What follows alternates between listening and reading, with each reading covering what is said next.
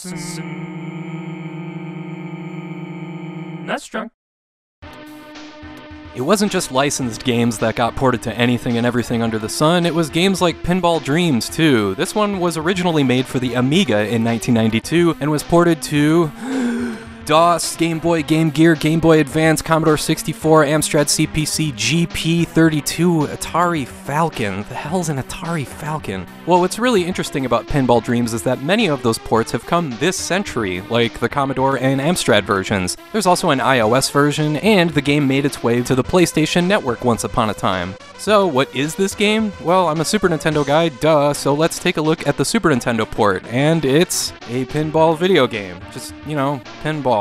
Not a lot of frills or extras here, what you see is what you get, for better or for worse. There's 4 different tables you can choose from. There's Ignition, which has a space theme that's probably the easiest of the 4 to manage. Steel Wheel has a Wild West motif that's the most creative of the 4 boards, and my pick for the best one in the game. Beatbox has a music theme where the music changes every time the ball hits a flipper, and Nightmare, which features lots of horror stuff, and is probably the most difficult to manage since it has all sorts of different oddball angles. Really, the only other notable feature here is that you can have up to 8 separate players take turns as the game keeps track of score for each player. The action here is decent, and there's plenty of stuff to try and attain on each table, but it's not nearly as interesting as games like Devil's Crush or even Crewball on Sega Genesis. Pinball Dreams is fine for what it is, but yeah, it's pinball, not much else to say. So, that being said, what the heck? Let's take this opportunity to look at all the other Super Nintendo pinball games.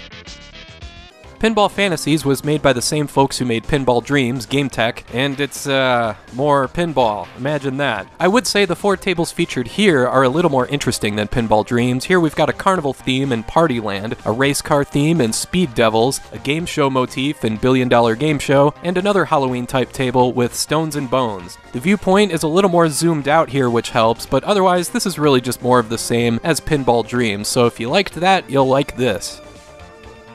Moving on, since it was the 90s, of course Banpresto had to make a Compati Hero pinball game, this one simply titled Battle Pinball. This one never left Japan, as you could probably guess, but it features all the usual suspects like Ultraman, Gundam, Kamen Rider, and the like. There's all sorts of stuff you can smash and all kinds of moving parts you have to contend with, so this game does have plenty to do and plenty of personality, which is nice. The screen is split up into parts here instead of scrolling, so that may bother some people, but yeah, this game is fun for what it is. Be forewarned though, there's plenty of Japanese text you'll have to manage in the menus.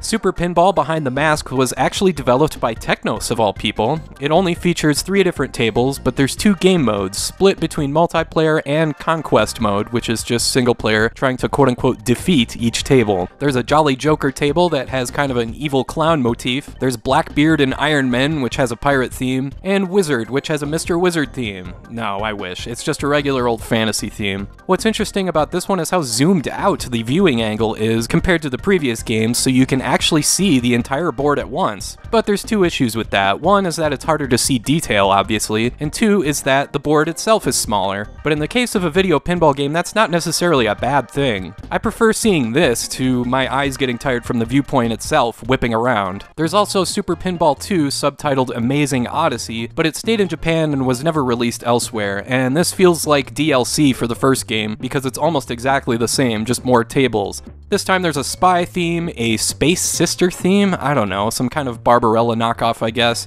and there's a cross-eyed clown theme. Seriously, what the hell is wrong with this guy? Maybe he's just not photogenic or something? Anyway, these games are fine for what they are.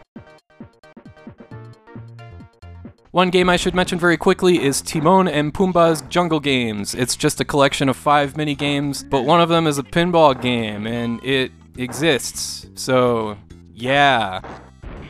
Back to actually interesting pinball games, here's an American Battle Dome, and it's 4-player pinball, with the goal being to have the fewest number of balls to get past you within a time limit. This one's kind of a fun multiplayer game for a little while, and there's at least 5 tables to choose from, so it's a neat novelty if nothing else. Again, like Battle Pinball, there's a bit of a language barrier here, so be prepared for that if you play this one. Saving the best for last, here's Jaki Crush. Come on, tell me you don't want to play this one after seeing that. As you might have guessed, this game is part of the Crush pinball series, and it's the third game coming after Alien Crush and Devil's Crush for TurboGrafx-16. This game does not disappoint. There's plenty of crazy-ass visuals here, with the idea of the table being to depict hell as it was perceived back in ancient Japan, and the artists here really went nuts with it. There's tons of action all over the place. The table is split into 3 sections that all scroll together, and when you level up from a table, so to speak, there's no telling what the hell is gonna happen. Like here, I'm suddenly fighting this giant transforming face? Good God. Yeah, when it comes to pinball video games, there's the Crush series and then there's everything else. This game is well worth checking out any way you can. Alright, that's all for now, and I want to thank you for watching, and I hope you have a great rest of your day.